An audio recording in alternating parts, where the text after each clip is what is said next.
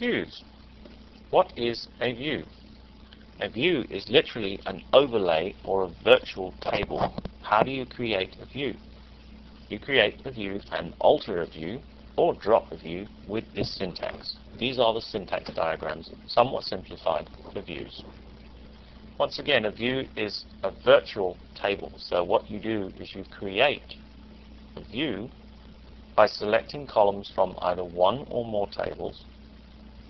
Subsequently, you can select the data from the view, which would actually select the data from the underlying tables executing the SQL statement. Personally, I don't like to use views for one simple reason: they're extremely inefficient. They can be useful in some circumstances, but the temptation for developers is to create highly complex joins and place them into views.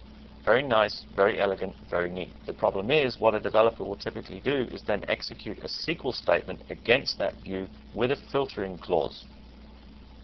The important thing to note about a view is that whatever the SQL statement that is stored in the view will always be executed no matter how much data you select in that view. Let's take, for example, you have a view that runs a SQL statement that selects 1,000,000 rows from various tables. Then another developer comes along, is not really sure what the view does, thinks it might be a table, executes a SQL statement that selects 1% of those records. Effectively, what that developer is doing is executing the SQL in the view to find 1,000,000 rows, and then he's executing another SQL statement after that on the data in memory and filtering out to get his 1% result. It would be much more efficient for him to execute the SQL statement in the view itself with his filtering clause on top of that SQL statement. That's why I don't like to use views.